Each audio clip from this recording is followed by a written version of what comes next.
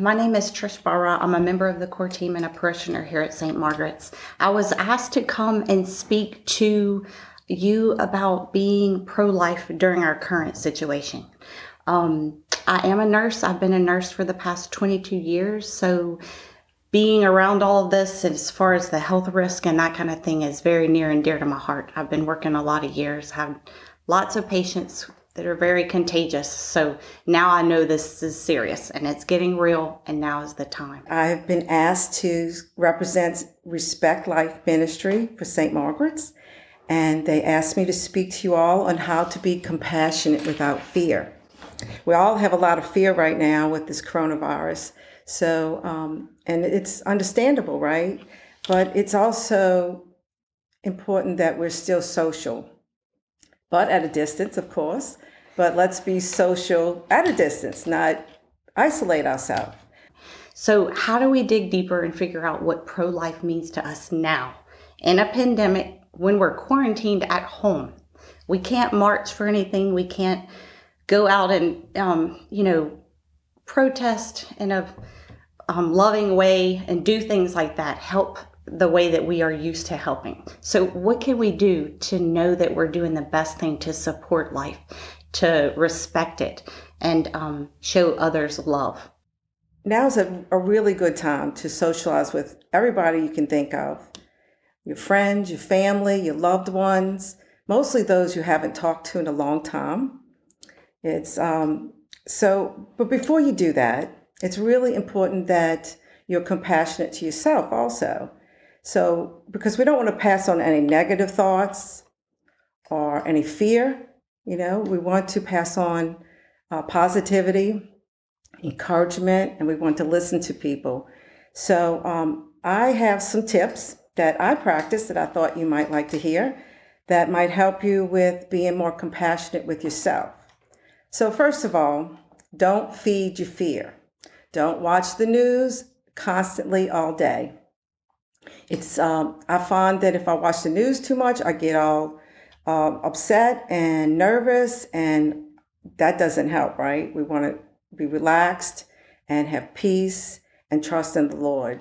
So that's the first tip I would say is don't watch the news all day. Watch it maybe once a day, just so you know what's going on. Also, play the music in your home. Put on some religious music. That's really nice to listen to right now. Anything that calms your soul and helps you feel good. You also, of course, everybody I'm sure is doing this one, pray. Pray a lot. Also, you can watch the YouTube recordings like this one and all the masses. That really helps you feel calm and peace and feel connected to God and to the community of St. Margaret's. Do your prayers, but take a minute and just close your eyes, take a deep breath, and just relax. Well, first of all, so quarantine comes from a Latin word meaning 40, and we're in Lent. So 40 Lent, I think everybody kind of knows where I'm going. So now's the time. So Lenten season, this is a time for us for self-denial. And what are the three things that we always say we're going to work on? Prayer, fasting, almsgiving. How can we do that while we're quarantined in our homes? What can we really focus on? Prayer should be easy. So all the bazillion Lents that I've told myself I was going to do these amazing things, and then life happens, practices, meetings, working late. So you don't do those things and you let yourself down. We always set the bar really high. We're going to do amazing that first day, and then we fail. So now all those extra things have been removed. So there's no reason why we can't pray and have that relationship like we never could before. This should be the Lent that is the best Lent we've ever had, because we're stuck at home with the people that we love, and we are forced to pray like we should have been doing all along, at least for me. I'll let y'all take it how it is for you. Another thing that I can suggest is gardening. Work in the soil. My daughter was in a really critical accident about 10 years ago, and she had brain damage. And as she was healing, she had a time in her healing process where she didn't feel reality. And she told us, I want to go work in the garden. So she went and worked in the garden with my mom. And she told me that's when she felt connected again. I think putting her hands in the soil and feeling the reality of earth and feeling connection with God made her feel stronger, and reality helped. So working in the garden really does help. So go do that. And I'm sure everybody has a lot of garden work to do right now. Then there's fasting. So fasting during a quarantine, well, I have a lot of snacks at my house, so maybe you feel the same way. But I think fasting for us now could be, we really need that loaf of bread because we're out and we want to make a sandwich. Okay, so is that loaf of bread worth risking someone's life? Is this God calling us to fast, not from Reese peanut butter eggs, but from fasting from going to the grocery store to get things we really don't really need? Maybe we could eat our sandwiches with just meat and cheese.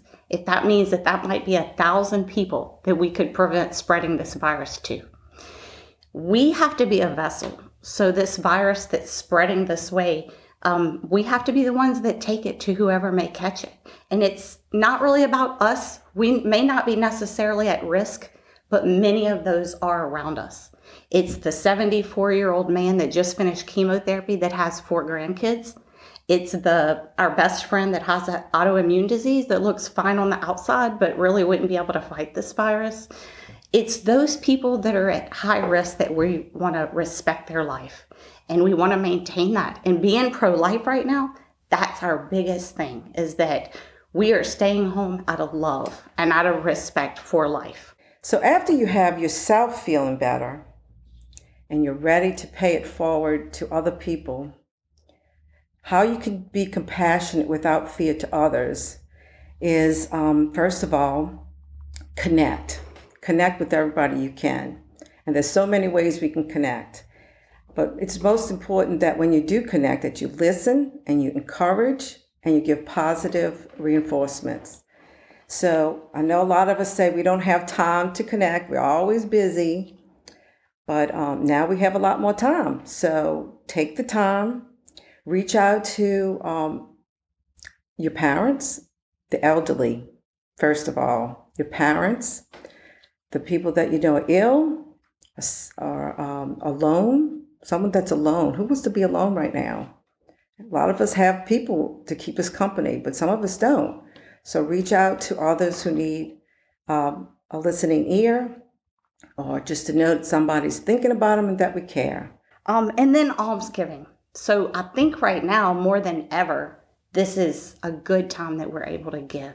Whether it be driving by the pharmacy, picking up medication for our elderly neighbor who doesn't need to be out at all, dropping it off at their doorstep.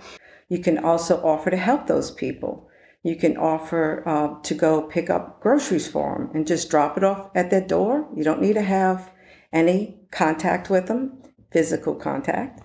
You've seen on social media people making masks for the hospitals because they have fabric and a sewing machine at home and they're stuck at home anyway. And then, of course, continuing to give here to St. Margaret's, the place that we love. We all miss each other. This is our home. We have such wonderful ministries here. We need to keep that going. God's been wonderful to us. However, he says we do have to pay our light bill. That's in the contract. So if you could just keep doing that and keep giving so our church can continue to help those in our parish that are less fortunate than us. Make a list of all the people that you would love to connect with. Even if you tackle 1 or 2 a day, wouldn't that be a great thing to do? And what about the people that you have strained relationships, you had hurt feelings? What a perfect time, mostly at Lent, right? To mend your friendships, to mend your hurts, put down your pride, and forgive. So we just had the Feast of the Annunciation. So we know the angel comes to Mary, and we just celebrated. And he says, you're going to bear the Son of God. And I'm sure she was like, "Who? You talking to me?" I'm sure she was like, "Okay, wait, hold up." But right now, this is our chance. So she trusted and she followed God's will, and she had nothing but faith. And she bore the author of life for us. So now to be pro-life means to stay home, avoid others, follow all the rules and regulations that have been put on us with this stay home. order. The social distancing, the 6 feet, part of that is due to the droplet thing. We can do that when we're walking outside to go walk our dogs and just make sure that we're a good distance from everybody around us. We can wash our hands all the time, before and after we eat, at home, all the time. Good hand washing.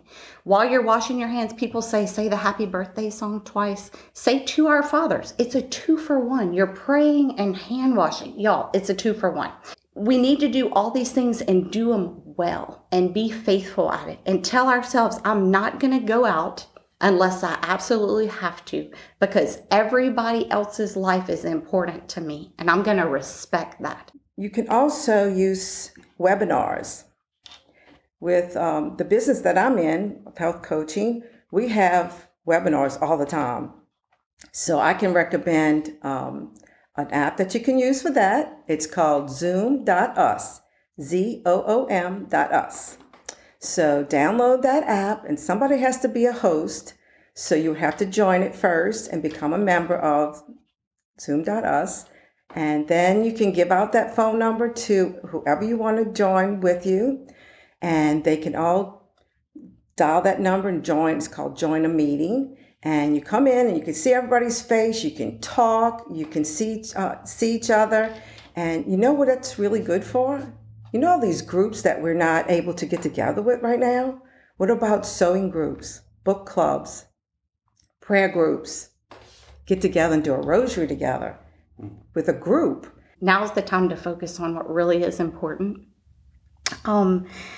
This is our opportunity to love. So just like if a woman is in a crisis pregnancy and she chooses life, that's choosing love.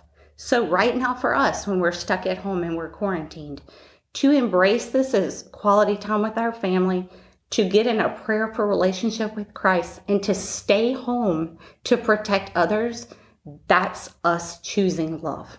I also want you to know that Respect Life Ministry is here for everybody. Anybody. You're not alone. We're all in this together. We all love each other and want to support each other. So if you need anything, call St. Margaret's Church, leave a message, and we'll call you back as soon as we can, and we'll do anything we can to help. So when in doubt, always, this is one of the biggest opportunities most of us have in our lives to show love. Take that route and always, always choose love. Air hugs to everyone. I miss everybody. See y'all at Mass.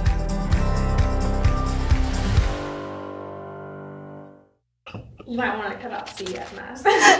I know. I started to say later, and then I was like, "Oh, well, that's depressing." I'm not going to say. He can take that out.